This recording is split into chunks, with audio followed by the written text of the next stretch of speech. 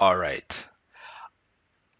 Last time we looked at creating mutation.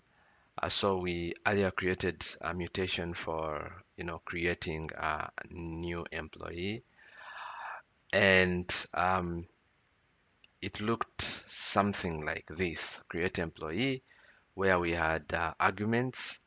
Um, these are the fields that will be passed, to the mutation while creating a new employee. And this is the return. This is what we hope to return. And then we have a method called mutate that defines how we are going to save our data. And then we finally have a return. This looks pretty good and works uh, quite well. Now, I mentioned earlier that we can use forms. If we look at the documentation on mutations, so the first part is mainly using graphene mutation in everything. You see we are using the graphene mutation class and finding our arguments and then finding the mutate method.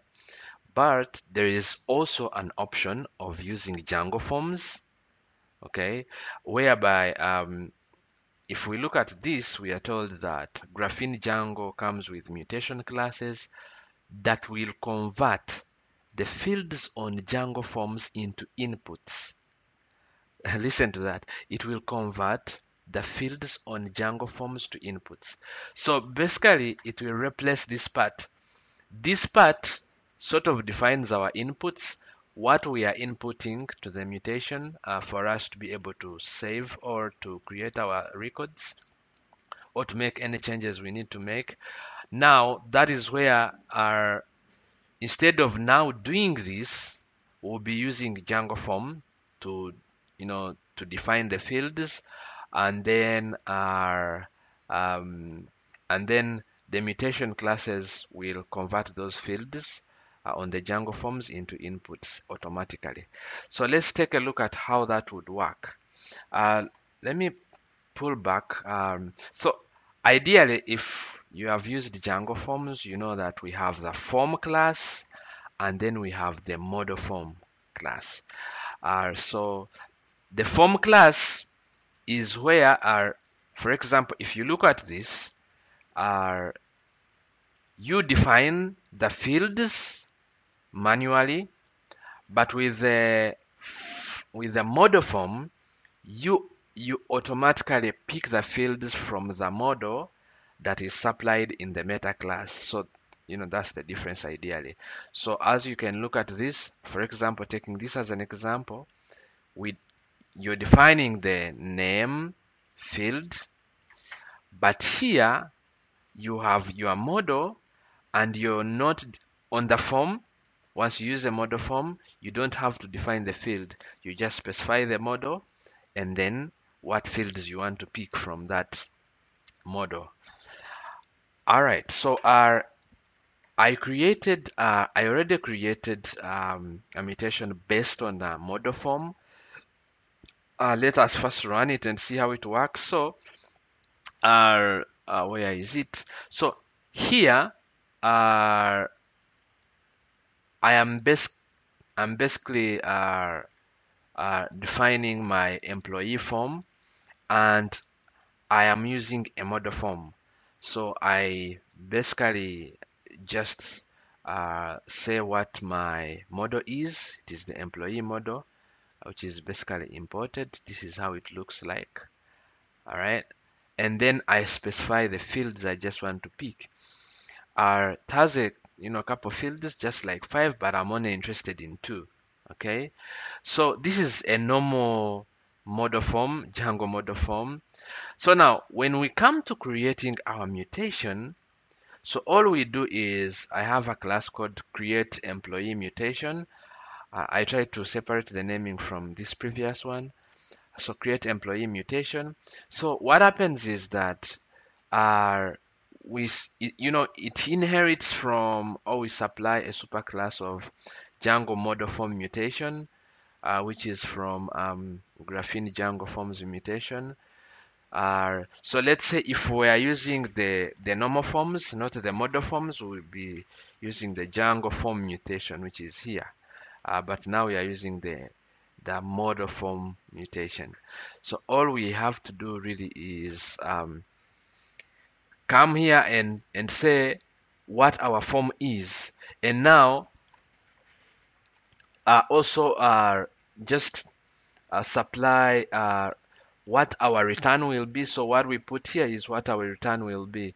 So basically we are returning, once we save and all that, we'll be returning the employee type, and we already have the field specified here. So this is all we have to do really. We don't have to even like create a mutate method or something like that. So all we did was just apply what we are returning and say what our form is, and this is a model form. So the rest will happen automatically. This whatever is supplied here in the form will be our input fields. All right. So we come back here under the employee mutations.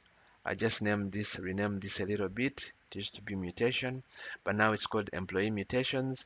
So we just say our create employee will be this create employee mutation, which basically uses a form, right? Remember, all our mutations are picked from here, so whatever we define comes here, all right? So you say I have other mutations, but I just left these as is. These are not based on forms. I just, changed the one for create, all right? And supplied it here. So let's see how that works. All right, so, uh, okay. So if I come to employee mutation, what we can see is that uh, now the create employee, it takes an input, okay? It no longer takes direct fields like first name, last name. It takes an input object, yeah? So if I click this, now you find that inside there are fields that I am really supposed to supply. So so when now I'm creating my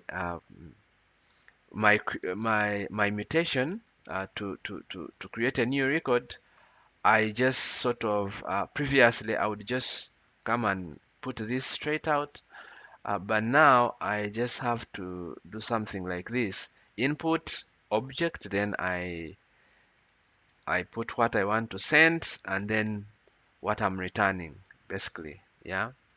So if I let me say this is test test 1 2 3, test 1 2 3, and if I create, boom, you see it's created very well. If I check, um, yeah, you see our new record is there. All right. Yeah. So that's how it works. So it's possible to use forms, and yeah, this was and just something I'd like to add. You might be wondering, because you see in this previous mutation we had to add a mutate method, a class method, but we didn't have to do that here.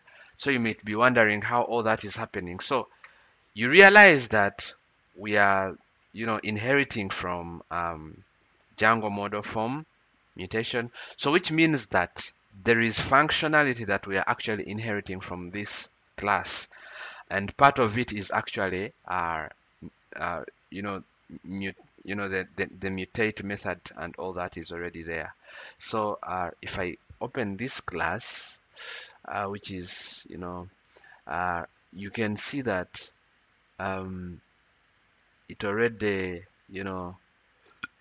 does something here, perform mutate, and we are basically saving the form, yeah, here.